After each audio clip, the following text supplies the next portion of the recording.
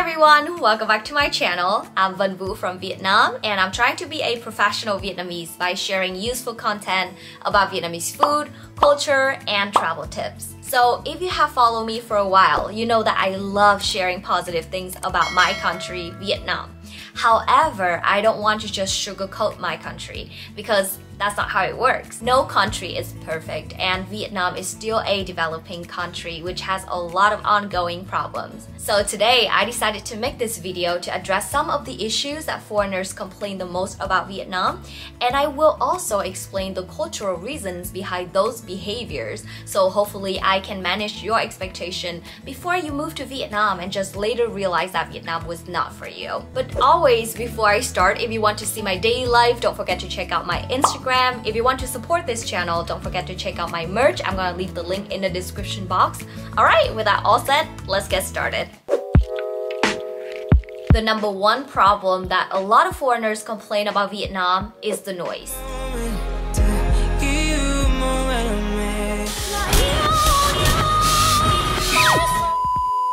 According to the study of the Institute of Occupational Health and Environment, noise levels on 12 major streets in Hanoi are way beyond the safe level. It's understandable that noise pollution came from rapid urbanization, small personal space, and unclear laws, but did you happen to know that Vietnamese people are naturally loud? Geographically, Vietnam is an agriculture country where people traditionally work in fields, so that's why they have to make themselves heard to chat with others out in the open. With high job demand, a lot of people from rural areas migrate to the cities and bring their habits of speaking loudly. Secondly, Vietnamese people believe in ăn to nói lớn, meaning a person needs to speak loudly to show his confidence and power. Last but not least, Vietnamese people love càng đông càng vui, the more, the merrier. That's why people love to gather up, sing karaoke all night long, and say 1, 2, 3, rô.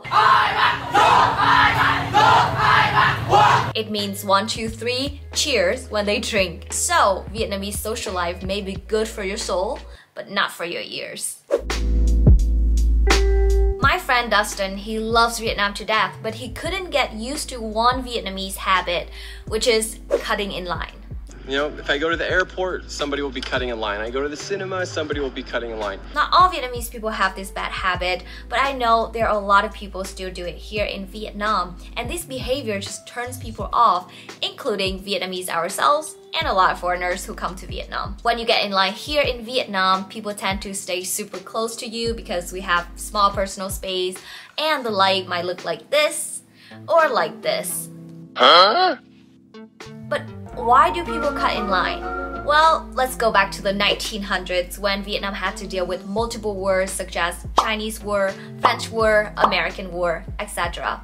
During that time, people had to live on top of each other in camps, bunkers where there's no sense of personal space. The concept of waiting in line simply didn't exist because people couldn't wait to feed their starving selves or bringing food home to their family. Additionally, the concept of communist and socialist government, which everything needs to be shared, create a FOMO effect, fear of missing out. With limited resources, everything needs to be shared to everyone. So if you come first, you might get better service or you might get food, but if you come after, you might go home empty-handed. Gradually, this behavior becomes a norm and it has passed on from generation to generation. Nowadays, thanks to the globalization, a lot of people realize that cutting in line is unacceptable in many cultures, so not many people do it anymore. However, you can still see it here and there while shopping at local markets where the population is older. So, if it happens to you, if someone cuts you in line, you can just say, xin lỗi, hàng ở phía dưới. It means, excuse me, the line is down there. Nice. Vietnamese traffic is something that people either love or hate. A lot of foreigners, when they first came to Vietnam, they were very shocked seeing people driving in the opposite directions, running the red line, honking and shouting at each other. It's absolutely chaotic. But for expats who live here in Vietnam for a long time, they said that they love the traffic here. It's unspoken rules, and when you get a grip of it, you know where to go. And they just love the freedom of hopping on a motorbike and go wherever they want. Due to unorganized traffic, honking is super important, and it serves as a necessary warning sound. And I already explained it in this video right here, so you can check it out. Also, let me know in the comment down below if you would love or you would be absolutely afraid of Vietnamese traffic. Like other developing countries and tourist destinations, trash is a huge problem in Vietnam. A lot of foreigners complain that they see trash on the sidewalks, restaurants, at the beach, and even worse, they see people burning trash. The reason why people burn trash is simply because they have nowhere to throw away their waste. In Vietnam, if you need to dispose of your waste, you need to go to waste trucks, which called xe rác, and sometimes the trash collector will ring the bell to signal everyone to bring their trash out. Unfortunately, not many people sort trash here in Vietnam, and if they do, there are people called junk buyers who collect and sort out the metals, cardboards, plastic bottles, and they sell it back to the factories.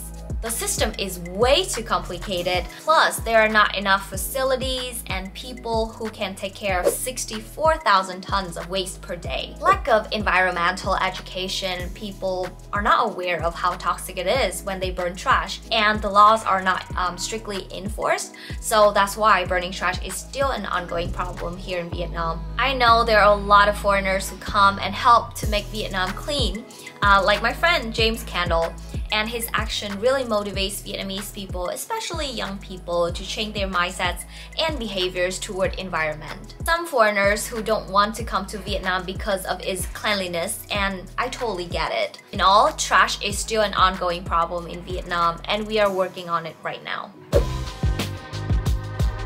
I remember one of my friends from Europe commented that Vietnam is such a foggy country. Unfortunately, it's not fog, it's pollution. With the rapid growth of urbanization, Vietnam is suffering from some of the worst time of pollution on record. The main causes of air pollution come from transportations, construction sites, factories, and burning trash. Today in Hanoi, the air quality is pretty unhealthy right now. I mean, the government has a ban on vehicle in 2025 to reduce the emission, but it's still a proposal. I hope it can be implemented as soon as possible, and I believe it will. The last reason why you should not move to Vietnam is to expect Vietnam is like your country or other countries that you have traveled to. No country is perfect, and so is Vietnam. I moved back to Vietnam because I see its potential and I wanted to contribute to make it a better place. There are thousands of reasons to fall in love with Vietnam, and if you don't believe me, check out why you should go to Vietnam video right here. If those 5 reasons above are deal breakers for you, I totally understand it. But if you want to challenge yourself and see what's really happening in the world right now, come to Vietnam and you'll never regret it. Hope you have an amazing day or amazing night. And don't forget to subscribe to my channel because it really makes my day. Thank you so much, and I'll see you next time. Bye!